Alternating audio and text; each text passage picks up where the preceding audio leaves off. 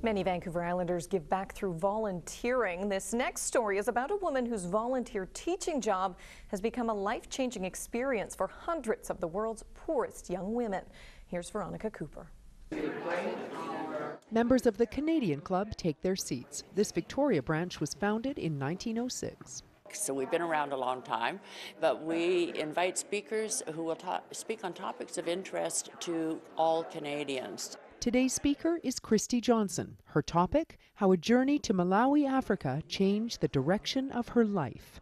I started as a volunteer teacher, and I met some incredible young women there, and I saw a huge need in terms of education for girls, and I'm a teacher. Christie befriended a Malawi woman named Memory. Memory needed to finish her education, and there were 24 other girls that we had worked with, and we together helped to educate them. The joy of seeing opportunities open up for these now educated women pushed Christie and Memory to open their own high school for girls in Malawi. The first graduation was 2011. We graduate between 80 and 90 students every year, and we are seeing the change in their villages in terms of the attitudes towards women.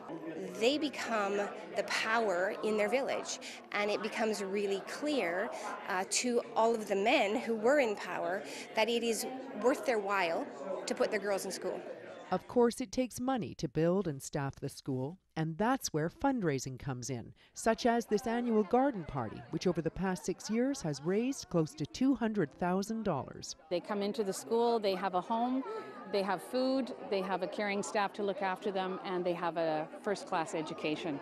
Last year we opened a primary school, a 2-room classroom that has 56 children in it, and we've had 15 of our Malawi girl graduates come into the primary school to do teacher training, which is a big need in Malawi. Over the years, it's come really clear to me that the power in what's happened here is that we have enabled hundreds and hundreds of girls to become agents of change themselves. Learn more at the links tab on our website. This CHEK program is brought to you in part by Victoria Foundation, connecting people who care with causes that matter.